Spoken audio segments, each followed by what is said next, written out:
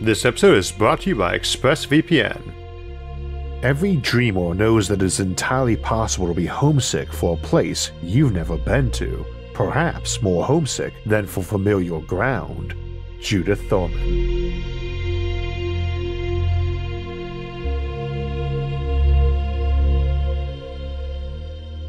So last month we began a look at surveying habitable interstellar star systems, where we first focused on the astronomy side of things, looking for biosignatures or signs of good planets from light years away with telescopes. A couple weeks back we looked at the role of interstellar probes, principally flyby probes that could get to systems far quicker than a probe designed to orbit a world. Today's episode, looking at what it would be like to be a planetary explorer, is a direct sequel to that episode. So if you haven't seen it yet, you may want to pause and go watch that episode first. As a quick recap though, in that episode we create a hypothetical example for illustrating the process of how we might respond to a possible technosignature signal that we received from the Epsilon Phonacis system in the year 2100 AD. Epsilon Phonacis is a 12 billion year-old binary system 100 light-years from Earth, in the Fornax constellation of the Southern Hemisphere, named by astronomer Nicolas Louis de Lacaille in 1756. We introduced 6 programs to pursue answers. The first was a signal sent to the system, complete with our lexicon. The second was the commission of a powerful telescope to indefinitely watch the system, named Nicholas. The third was an automated flyby probe, Louis, which passed through Epsilon Phonacis a millennia later in the year 3100 AD, and detected an anomaly as well when passing a super-Earth in orbit of the primary star, which is now designated Louis Epsilon Phonacis, or the planet Leph. The fourth was the probe carrier Lacaille, which arrived around Leph on January 1st, 4100 AD, and began deploying a satellite grid to surveil the planet. The fifth was the scout ship Firefly, which also moves into orbit Leph a few days later and begins waking its crew from hibernation on January 4th. The sixth is the armed colonial fleet Musketeer, composed of 3 vessels, the Athos, Porthos, and Aramis, which is already decelerating into the system as our explorers awaken, and will be only a few days of communication lag time away, with that decreasing until Musketeer arrives early in July of 4100 AD. When we went to sleep in 2100 AD, hibernation was still a very new process, thoroughly tested on animals in simulations but barely tested on people, especially those in good health, as most nations frowned on or even outlawed healthy individuals letting themselves be frozen in an attempt to check if the process worked.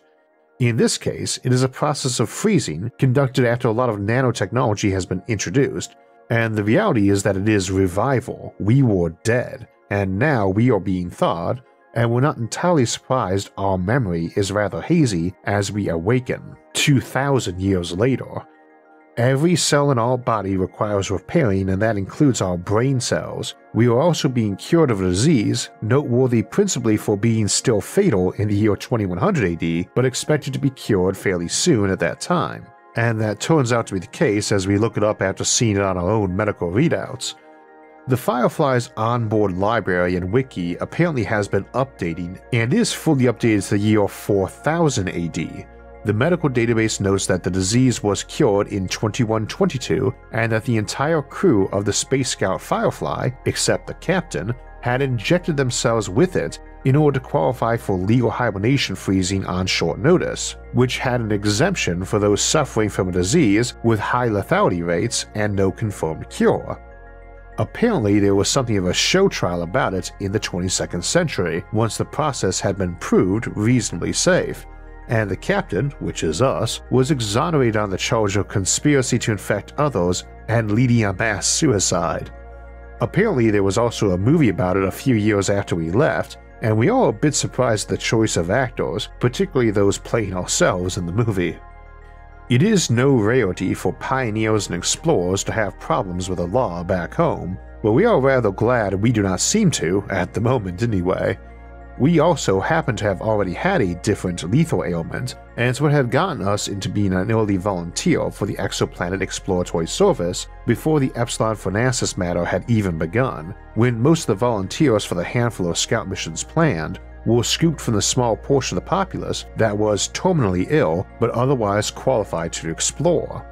Given that we had to leave behind our families and friends, folks who were terminally ill were generally more likely to volunteer for eternal exile anyway, go on ice and wake up centuries later when it can't be cured, and do some exploring too.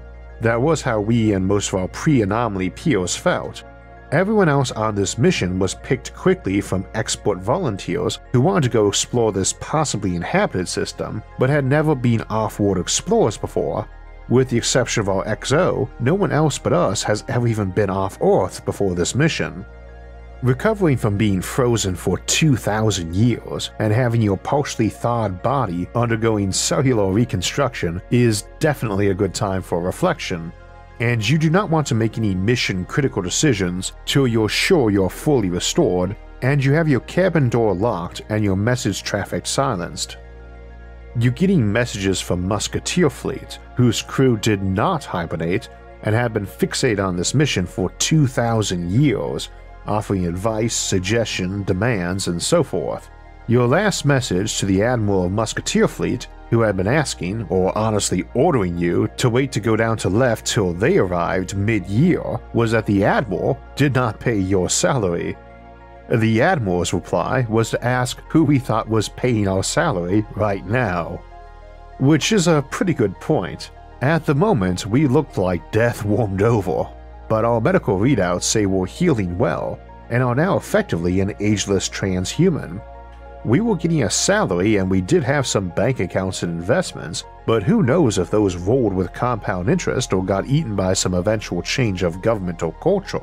We could be trillionaires or paupers, and even our most recent update, a century old from signal lag, could be critically out of date. Someone has been making sure we get historical, entertainment, and technological updates, and we have been getting correspondence. We just haven't read it yet because there's a lot of it. Everyone knew about this mission for the last 2,000 years, and when it would arrive, and tons of message traffic came in just the last month. Everything from well-wishers to those demanding you not land on Left, from kooks to government leaders, and you're not entirely certain which is which, and there's a backlog of tens of thousands of messages. Many seem to be groups asking you to give them a shout-out or even put patches on your uniforms with their logo in exchange for considerations. This planetary exploration is brought to you by Jupiter Shipyards. There's that big mission waiting down on Left with the now increasingly obvious signs intelligent life has been here before us. But you can't really block out that while 2,000 years ago, and maybe a week of personal time ago, you were shaking hands with the captains of the Musketeer Fleet in orbit of Earth, drinking champagne and posing for photographs with dignitaries of various powerful nations, corporations, and groups, and now you're sitting there watching a giant desert of a planet rotate beneath you as your ship spins around twice per minute to simulate gravity. You're not sure if any of those great nations and groups remain. You are not sure if everyone you know is dead or not, because life extension treatments were definitely becoming a thing before this mission was even on the radar. But you're betting 2,000 years of living has at least thinned their numbers down and probably left them very unlike how you remembered. Your memory is still foggy, but you think some of your crewmates left spouses or children behind. Our ship itself is pretty primitive and has a number of systems that could be upgraded, and mostly automatically, some indeed have been, but many require your authorization to continue. You can't just say yes either, everyone knows where you are and what you're doing, and your upgrade data could be telling the ship how to make itself a big bomb. And you have 20 centuries of spam, hacks, pranks, and well-intentioned but bad suggestions to screen out. This was anticipated as a possibility, but the original mission planning was all built around colony and scout missions to systems within a dozen light-years of Earth, and only a dozen such missions had been dispatched when the original weird signal arrived at Earth late in 2099 AD. And it is now listed as the original signal because another was received in 3200 AD, apparently having been transmitted shortly after the Louis probe passed through.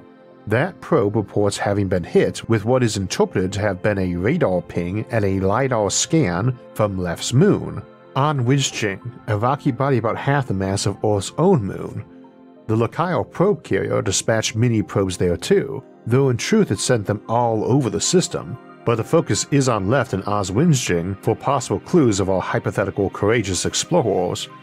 It isn't lost on us that as the captain of the Firefly, originally scouting mission number 13, slated for scouting Epsilon Indi's orange and brown dwarf binary system just 12 light years from Earth, that luck is not something we should be relying on. Not 2,000 years in the future with a crew we didn't originally train with for a mission that everyone now agrees is going to involve some sort of contact with aliens. So what about the crew? Well, the default one was all about asteroid surveyors and astrogeologists, because that was quite a booming business in the late 24th century with all those asteroid mines opening up, and folks contemplating how to build bases and mines throughout the system and as outposts around other stars. Here though, we had to throw together a team, and that resulted in us with a background in asteroid mining, our XO, who ran freight and passengers to and from those mines and served as security on those ships.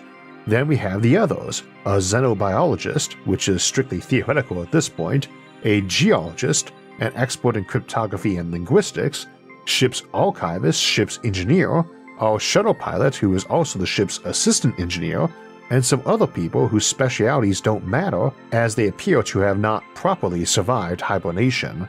Oh, and the ship's computer, which is a fairly intelligent AI, though not at fully human intellect, parallel to its sibling the Lokai probe carrier's AI. So the situation on hand is that we can loosely pinpoint that there is a scanner of some sort on or near Left's moon, and that down on the surface, which is a thin-air desert, there is a weak signal coming from down on the planet in the ULF band range, ultra-low frequency signals being noteworthy for being able to penetrate even thick rock and dirt. It is not too surprising that the only signal emerging from the clearly dead world below would be one able to pass through layers of sandstorm buildup. The atmosphere is principally oxygen, nitrogen, and carbon dioxide, and Lokai's analysis is that atmospheric pressure is now down to 5% of Earth normal. This matches well with estimates from both Telescope Nicholas, centuries back, and Probe Louis' flyby analysis. This means the team will need to wear spacesuits on the surface, though we'll be able to extract oxygen and nitrogen from the air. Lokai's more detailed analysis has found no water, and the world below is parched worse than Arrakis. Analysis indicates that eons ago, as Epsilon Phonesis' primary star aged and grew brighter, the oceans boiled away as the once cold super-Earth of Lef slowly warmed. However, the current tectonic modeling is not producing anything reliable. Probably the modeling of tectonics in the late 21st century just wasn't up to the task of handling a super-Earth that formed when the galaxy was much younger and is now boiling away. You signed up for this mission though, so you're going to get it done, but you are really wondering if you want to be spending countless centuries leapfrogging through time and space to survey worlds, most of which will be dead and boring planets. Of course, when you think on it, a team of a handful of you probably would need several lifetimes to meaningfully explore a planet, even just to take ground samples, something the Musketeer Fleet's Admiral seems to be making a point of in the communiques from them. Yours will be the first foot to step on this alien world, and that is awesome, yet at the same time, you are not even sure you're getting paid, or that your crew is getting paid. You're not sure if your crew is really required to follow your orders anymore, and you're not sure what you'd spend your money on anyway, or where. So as we drop down to the surface of a once living world, we figure this at least means there may be other ones out there with life on them, not just rocky or icy balls of dead worlds. But this one is dead. This one is hot enough that we will be wearing cooling suits as we land in what ground-penetrating radar indicates a basin now filled with sand 300 meters deep above a rock layer and where that signal is coming from. It is weak, and we erect a wide reflective tent over the top of our base site nearby as we set the machinery to excavate down an angle to reach the beacon. But by late January, we already have some new information and extrapolations. Over on that moon, we have found a simple receiver and transmitter buried in a crater that pokes its nose up as our own probe approaches and spreads solar panels to absorb power for a time before it emits a powerful signal with similar patterns on the front and rear of the emission, presumably identify our header data. We do not approach further with drones, opting to leave that for Musketeer. We're expecting to find that the probe contains a large amount of palladium-107 and silver-107 isotopes, the latter being the beta decay product of the former, which has a half-life of 6.5 million years, a very endurable if weak power generator. Probe carrier Lakai's infrared sensors picked up a flower-shaped object floating in polar orbit around Lef at the edge of its hill sphere that had a hotspot. We believe this is a telescope left there to monitor for anything approaching Lef and then to scan and transmit to the moon for louder rebroadcast. It has solar panels as its flower petals, and drone camera imagery indicates micrometeor damage. It seems likely this is the probe that scanned our own probe, Louis, 1,000 years back, and that while expanded to perform its job, it was damaged. We believe it had been doing its job for millions of years, so it would seem both sad and improbable that it would be broken by our arrival, but it likely had been spending virtually all of its time as a dense package, protected by its own folded-up power collectors, and was only vulnerable when it had popped open to scan and transmit, and this might have been its first time it did its job.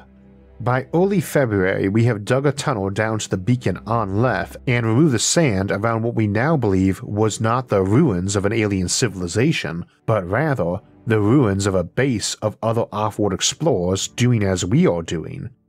The beacon is a simple device, powered by beta decay of a large amount of palladium-107, and on cracking it open we can easily estimate its age at 10 million years, roughly when humanity's ancestors split from chimpanzees. Indeed, we can get much more accurate, down to nearly a century. It is a bit harder to nail down the exact date of the other beacon stored nearby that it seems modeled from, but we can put it at approximately 25 million years ago. Here on Lef, a world 12 billion years old, but gone desert long ago, one wonders how many times aliens have visited this world to unlock its secrets, only to find the ruins of previous explorers. Lef appears to have held intelligent life since before Earth even existed, and shows many geological epochs that are a dead giveaway of massive artificial engineering. But we don't know that life originated here either. Maybe it came as colonists, just like the folks from Musketeer, maybe many times. Nor do we know what happened to those first inhabitants, or anyone who visited after. Indeed, the world may have died and been recolonized or terraformed multiple times, not necessarily by the original civilization. Maybe aliens from different homeworlds or even long-lost colonists coming to check on their homeworld, or coming from their homeworld to check on a lost space colony. In the decades to follow, we will learn far more, though we ourselves will be back in hibernation after some change in crew and upgrades, courtesy of Musketeer Fleet, whose colonists will be continuing the investigation for centuries to come, exploring the prior visitors' relics and eventually colonizing the world using technologies previously invented to terraform Venus. We are instead headed to explore not another planet, but rather what we think might be a deep space habitat, thousands of AU out from the Epsilon Fornacis binary, the nearest of a large number of dots on an ancient map of this region of space, as we begin tracing the mystery of ancient alien planetary explorers and where they went, which appears to be many worlds, hopefully all as interesting as Lef was, or more, and where we can get some answers to our questions, including, for us at least, the mystery of why and how they did their job as explorers. Okay, so a couple notes on realism. First, it would seem pretty likely that your first wave of scouts and colonists out to other systems will get themselves past en route by upgraded spaceships able to move far faster than your first ships, though that is hard to say. For context, when Columbus traveled to the Caribbean that first time in 1492, his ships took about a month, and ships more or less still took that time frame for trips for centuries. It would be well into the 19th century before we saw a big speed and cargo jump with steamships, with long-range air flight coming in the 20th century along with supersonic flight later in, almost 5 centuries after. Half a millennia is a long time, and our flight time to this system was 4 times as long as that. We've gotten rather used to accelerating technological development, but when it comes to traveling through space, barring FTL, which I don't think we will ever get, there's a ceiling on how fast you can go, and one that mostly depends on your power supply. I don't think all colony ships will tend to get overrun by faster cousins born later, but mostly because I expect we will rapidly get to the point of marginal improvements, and that a lot of times we'll be able to make those upgrades en route. You can't ignore follow-ups as a factor in things like this. For instance, you might have left Earth after a bad breakup or divorce or estrangement. It is hard to imagine even those who were dedicated to their job abandoning a happy family and home life. The reality is that not many people are going to be jumping on board a ship to the edge of forever if life is going great back home, and one of those faster follow-up ships that you might rendezvous with might have that ex or estranged kid or parent on board, deciding they wanted to mend fences. You are leapfrogging through time as much as space, something we've seen explored in classics like Orson Scott Card's Speaker for the Dead novel, or Alastair Reynolds' House of Suns. Should it turn out the galaxy is full of life, or full of ruins of life, or full of aliens who go out and colonize for a bit, then die off, then there's doubtless many chances for exploration. But the key notion is that you're not just going to land on some planet and poke into an archive for a few days or even years. It's a planet. So to complete your xenoarchaeological mission is going to be a process of centuries, and it requires a whole community. Your xenobiological mission, if life is still extant, is going to take just as long. Millions of species, millions of years of fossils, possibly totally alien functioning of life that might not even have DNA or any real parallel to your own cells and biochemistry. So you're not personally going to visit a world, then another and another. Even a Gardner ship-style approach to send out ships that replicate along the way, pausing at systems for refueling and resupply to deposit a colony and move on to the next system, can only let you visit multiple worlds as an explorer if you're sending clone duplicates. Others will beat you to the action, and this will be true even if we discovered a means of faster-than-light FTL traveler communication, because the USS Enterprise does not find a new planet to explore every week. It stays at each planet for decades just to brush the surface of that exploration, and other ships go to other worlds. One possible exception might be if you yourself were the uploaded mind serving as a von Neumann probe, like Bob from Dennis E. Taylor's Bobivore series. In that, the space probe with its original human-copied mind, Bob, gets to explore countless worlds with himself and his copies and copies of copies, and they have FTL communication to share information.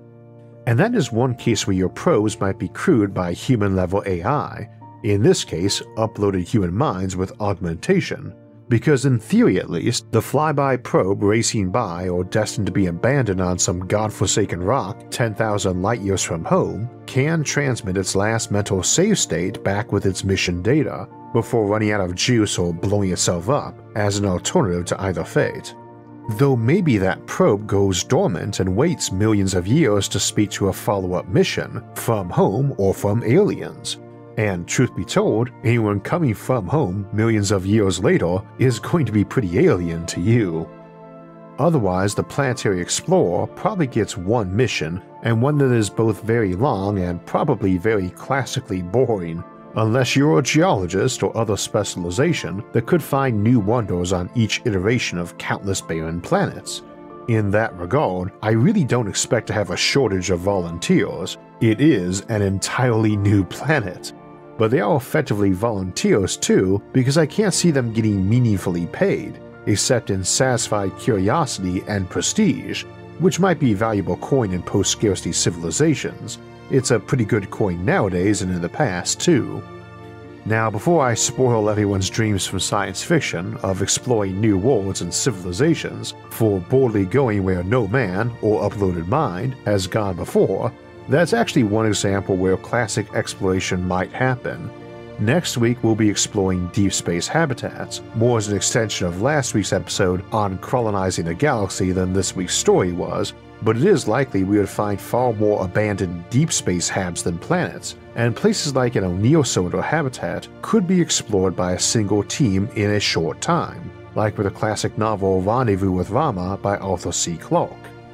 We also need to contemplate how space really gets colonized if you are using uploaded minds, because you might be finding big computers with vast numbers of virtual worlds inside them for you to explore, but which require you explore them using the native architecture. You can go visit the equivalent of Tolkien's Middle-earth, but you get to do it on a sailing ship, not a spaceship, and by foot with pencil and paper as your recorder, not a pocket supercomputer. So too, if it turns out there is a multiverse and you can travel around it, then you're pretty much guaranteed to find countless Earth-like and quasi-Earth-like alien worlds to explore. What's really neat is, if we do find an abandoned alien world to explore, it might be one of thousands of layers of civilization stacked on top of each other over billions of years, with millions of huge orbital space habitats around it, each habitat and each layer containing tons of classic items of interest to explorers and archaeologists, but also with huge cyberspaces to explore.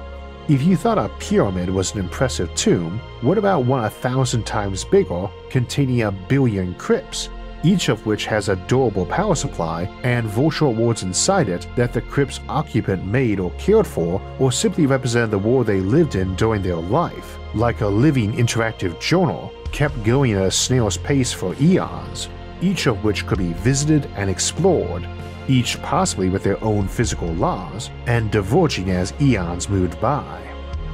So on the one hand, science fiction has probably given us some false expectations for what life as a planetary explorer would be like, but on the other, it might be those false expectations were not nearly grand and adventurous enough compared to what awaits us on alien worlds.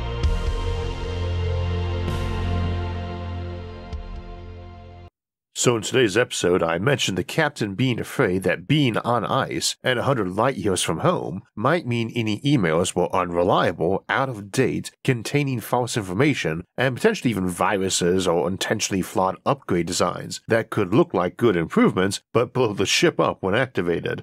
While at the same time the captain has to worry about the crew's reaction, getting armchair quarterbacked back home, and protecting them from getting hacked or mined for data.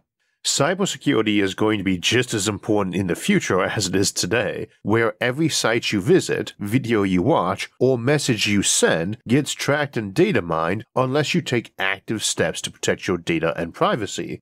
The foundation of that security is not letting anyone, including your internet provider, spy on your websites then sell that data to who knows who. Even when that's allegedly protected, that just means your data is only as safe as their own cybersecurity measures, and big websites get hacking attempts non-stop, and putting yourself into incognito mode doesn't help with that at all. But a VPN or virtual private network, like ExpressVPN, does. The internet becomes more and more integrated into our lives in more and more ways every day. More of us work on it and do business and banking on it than ever before, both from at home and from riskier public Wi-Fi spots. Our kids use it for entertainment and their schoolwork. And that data is then there for advertisers to target you with and for hackers to get their hands on for nefarious use.